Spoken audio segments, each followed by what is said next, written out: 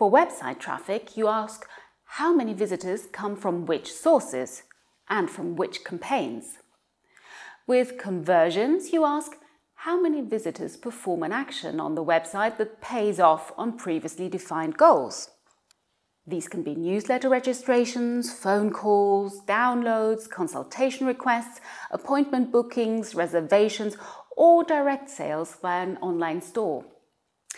But also the reading time or the number of pages a user has looked at during their visit to the website can be highly relevant for a company.